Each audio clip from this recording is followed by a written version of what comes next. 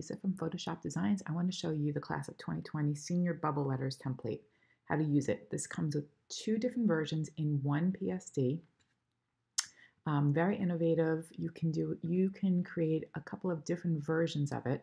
So when you first open it up, you're going to see that there is version 1 and version 2. I color coded it so that way I could hopefully keep the layers a little bit more easily distinctive, so that when you're working with this template, you don't get confused.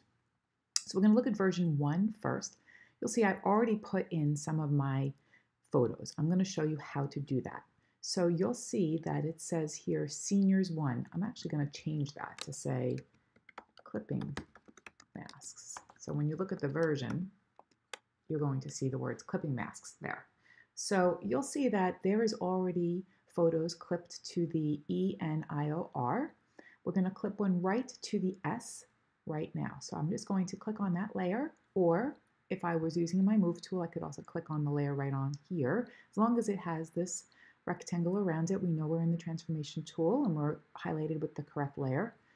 Press File, Place Embedded, and I'm going to choose a photo that I think would work well here. I'm going to press Place. I'm going to make sure it's over my S because that's the letter I'm going to fill with the clipping mask. And I'm going to press OK, the check mark, right click on my layer, create clipping mask, clip it in, see if I need to move it around. You might need to open up the free transformation tool again using Command or Control T to resize it and move it, or you might be able to just click right on the layer using your move tool, and depending upon how you have your Photoshop set up, if you have your move tool set up with the show transformation controls, you should just be able to hover over it and move it. Move it to a way that works for you. Now taking a look here, you'll see that each of the layer effects the clipping mask layers have effects on them. If you turned off the effects, it would take away the bevel and the emboss. So this is already placed on there for you, easily shut off. Now what you're going to want to do with this template is go to the bottom. It really doesn't matter where you go actually. I'm just going to actually click on clipping mask, press Place, Embedded. I'm going to go to another file. Oops, actually I'm going to go to another folder. And I'm going to choose this image. Now the image is in, but it's over and on top of your clipping mask so you cannot see them. So we're going to drag it to the bottom here. Now it will be below the letters so that the image comes through. You're also going to see that there are Class of 2020 on two separate layers. Did that on purpose because the layers are rasterized. You cannot change the text. However, you can shut off 2020 and next year just type in your own text easily using any font you want for 2021. So this will be easy to use the following year. So the first thing I want to do is you can leave it like this, nice and bright. You can see the seniors letters come through nicely, or you can just click on the opacity and bring your opacity down a little bit to whatever pleases you. You can also go to the letters for the Class of 2020, right click on it, go to Blending Options, go to Color Overlay, and choose possibly a different color that you might want to use. You may even want to pick a color that's in your template and play around with that. See if something else works nicely for you. Press OK. OK. Then generally you can go to the other. You can take that effect, hold down your Option key, and drag it, and it will copy it to the second layer without removing it from the first.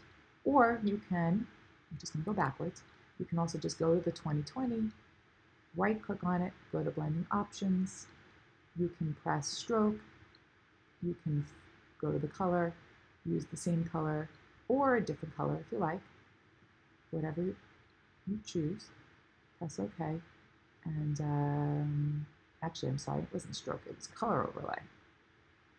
Sorry about that, and the color overlay is Still there from the previous one, but you could always change it if you wanted to, just like that, and press OK. So that's how you use this first template. I'm going to shut that down.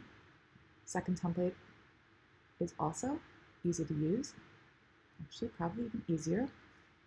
You'll see that I have the seniors, which is centered more in the middle, class of 2020. Class of 2020 is exactly like the other one where you can click it on and off. You can click off the 2020, type in your own numbers for next year. You can add different colors, or you can even add a stroke, which is a line around the word by right-clicking on it, going to blending options. You have strokes here, which will give you lines around it. And you can also go to color overlay, gradient overlay. You can play with all of those options, or you don't have to use anything at all. And you're going to go here, and you're also going to see that it's going to say clipping masks. And I already clipped in to all of the, just the way we did it before, but I'm going to show you one more time. These are already in for you. For me, not for you. You obviously aren't going to have this lovely young lady, Sophia, in your images, but just going to show you one more time. Go to here, File, Place Embedded, and you're going to find a photo that you want to use. I'll just use that one again.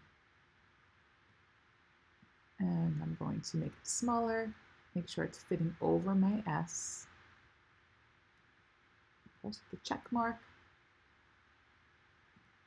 and create clipping mask.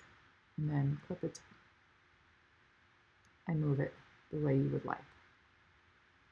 And that's pretty much it. Oh, the one other thing you can do, you'll see here, I already applied strokes to all the letters. That's under effects. You can turn them on or off. If you happen to pick and choose photos that are very light around the edges, you may want to put a small line around yours to make them stand out. You just double click on the stroke if you want to change the color. Maybe you want to change the color to blue. You can also change the size of your stroke if you want to make the outline a little bit more prominent. And that is all really up to you. All right, thanks for watching.